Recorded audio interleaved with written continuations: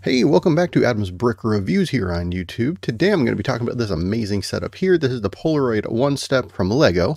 This is set number 21345. It is only 516 pieces, but they are some fantastic pieces. Before I go into too much detail, I'll just give you a quick glance at this.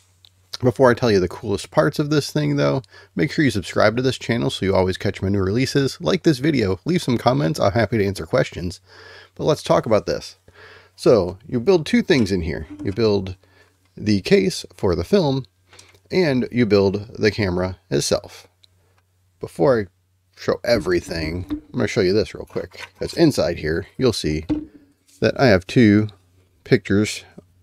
However, the set comes with three. Let me show you where this third one is. Say cheese. Shot it right out. Boom. Third one. So it actually will shoot the picture out after you take it, which is really cool. And this will open up just like the camera would, so you can kind of see inside. Which is actually how you load the film back in.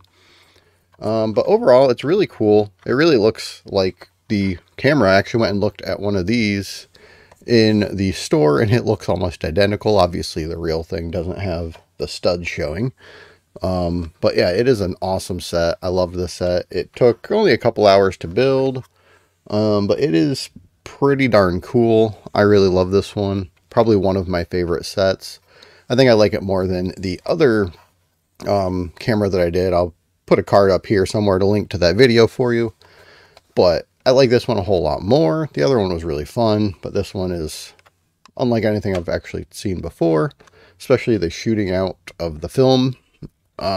If you want to purchase one of these though, you can do that through the product link in the video description. If you do, I will earn a small commission since it will be an affiliate link.